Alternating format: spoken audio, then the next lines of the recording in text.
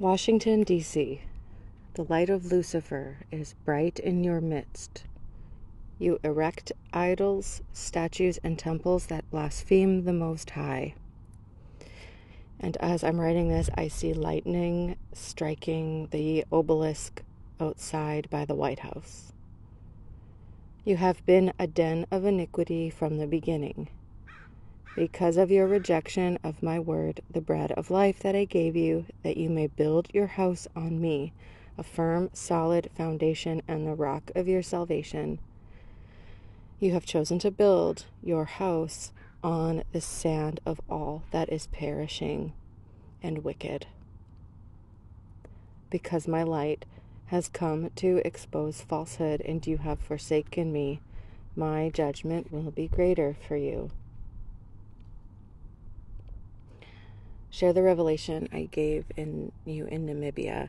So when I was a teenager, I went on a missions trip to help those in poverty in Namibia, Africa, only to discover that the poverty of North America is no better.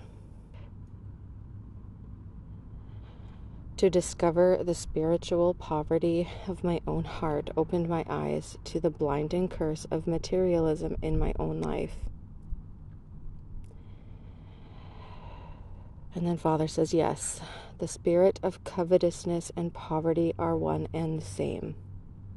I delight in giving good things, but be aware that the spirit that is at work to twist gifts into idolatry, sin, and bondage is hard at work and does not sleep.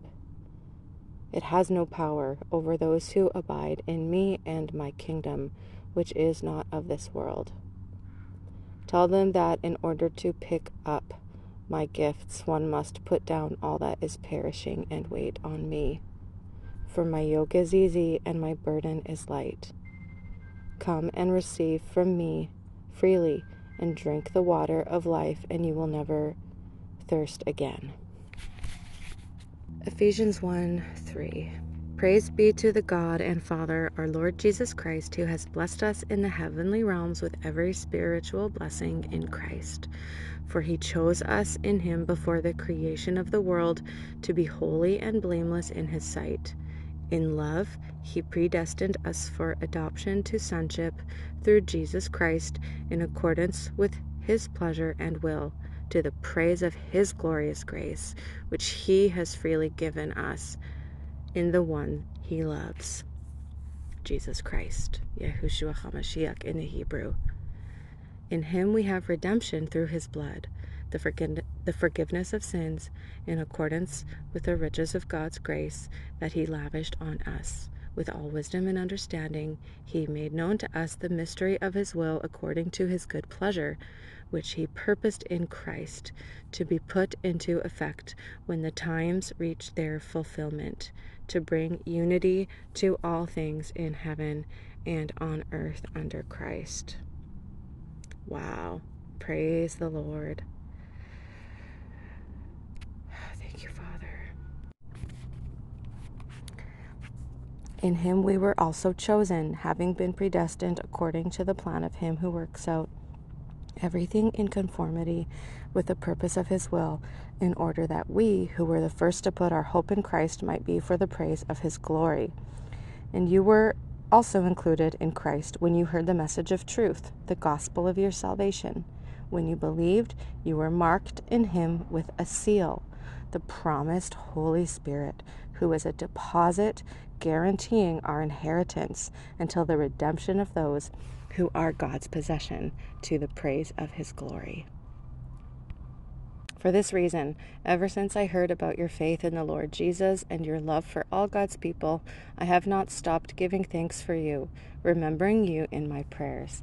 I keep asking that the God of our Lord Jesus Christ, the glorious Father, may give you the spirit of wisdom and revelation so that you may know him better. I pray that the eyes of your heart may be enlightened, in order that you may know the hope to which he has called you, the riches of his glorious inheritance in his holy people, and his incomparably great power for us who believe. That power is the same as the mighty strength he exerted when he raised Christ from the dead and seated him at his right hand in the heavenly realms, far above all rule and authority, power and dominion, and every name that is invoked, not only in the present age, but also in the one to come. And God placed all things under his feet, and appointed him to be head over everything for the church, which is his body, the fullness of him who fills everything in every way. Wow.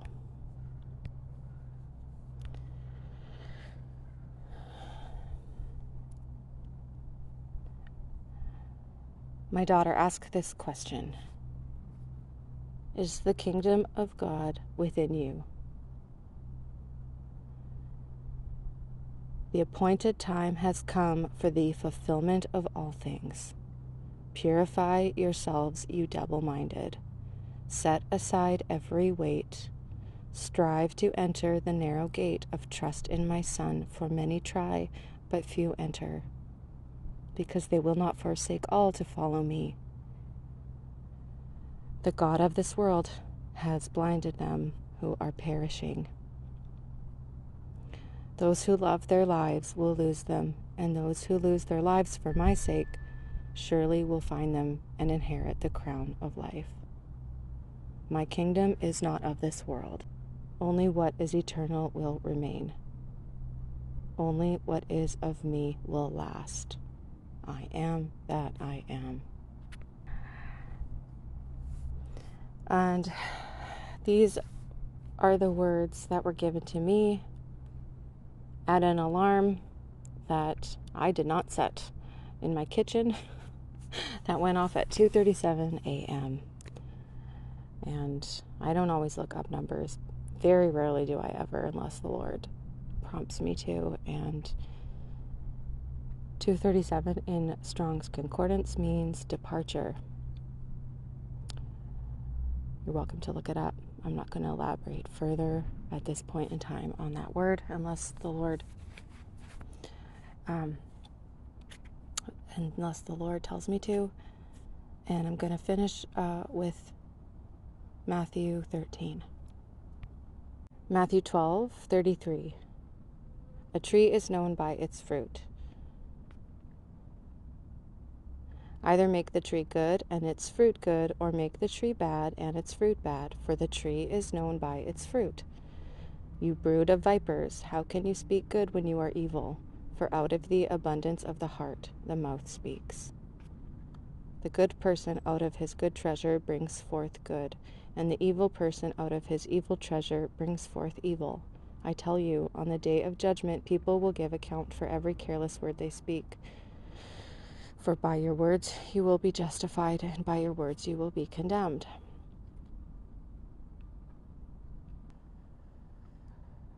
Matthew 12:31.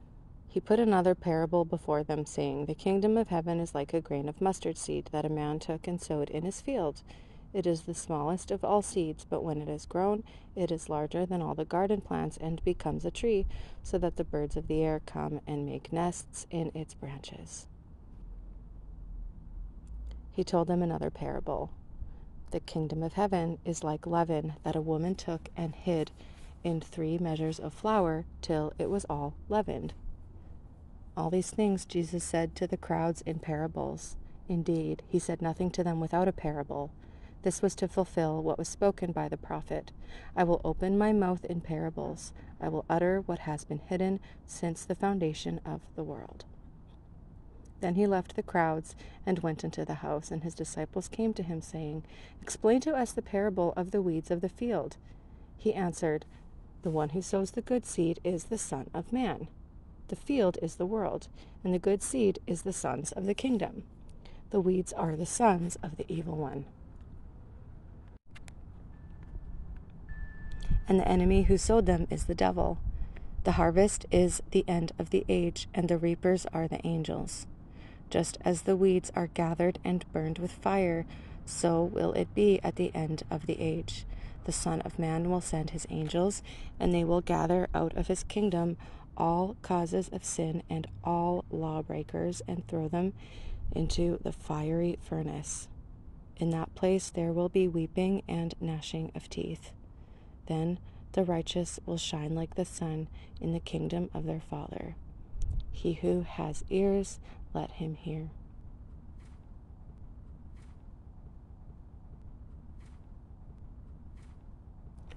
The kingdom of heaven is like treasure hidden in a field which a man found and covered up. Then in his joy he goes and sells all that he has and buys that field. Again, the kingdom of heaven is like a merchant in search of fine pearls, who, on finding one pearl of great value, went and sold all that he had and bought it. Again, the kingdom of heaven is like a net that was thrown into the sea and gathered every kind of fish. When it was full, men drew it ashore and sat down and sorted the good into containers, but threw away the bad. So it will be at the end of the age. The angels will come and separate the evil from the righteous and throw them into the fiery furnace. In that place there will be weeping and gnashing of teeth.